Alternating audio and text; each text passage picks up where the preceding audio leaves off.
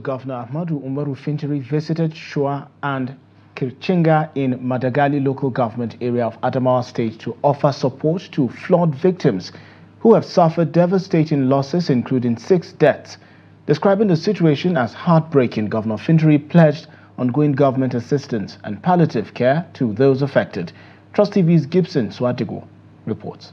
The flood has paralyzed both social and economic activities, severing the Shuwa bridge that connects Adamawa and Borno states. The disaster, caused by heavy rains in Madagali, has resulted in 6 deaths and displaced thousands, destroying homes, shops, and boreholes. Governor Ahmadu Umaru Fintiri, while expressing his sympathy, criticized the delayed flood warning from the Nigerian Meteorological Agency and called for dedicated liaison officer to ensure timely updates. He also emphasized the need for federal government to build additional bridges on the Madagali-Michika highway and repair the damaged roads. Well, it's a sorry situation, very pathetic. As you can see, homes, thousands have washed away. Close to 14,000 individuals have gone into IDP within their community.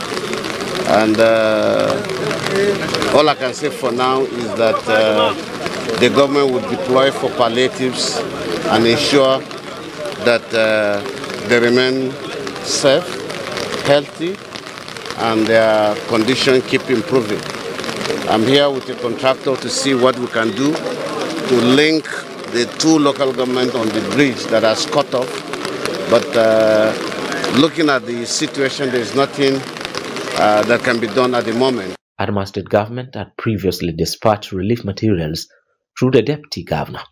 Ibrahim Lawan, a victim, revealed that the heavy downpour forcefully driven from Mandara mountains caused widespread destruction, washing away many valuables and severely impacting the affected areas.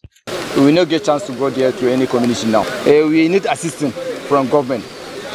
We need assistance like food, houses. The flood severely impacted several communities, including Kirchinga, Du, Maiwandu, Jahili, Kokuhu, Lumandu, Zau, Palam, Kwambula, Shuare, and Shuwa. Gibson Soadgo, Trust TV News, Yola.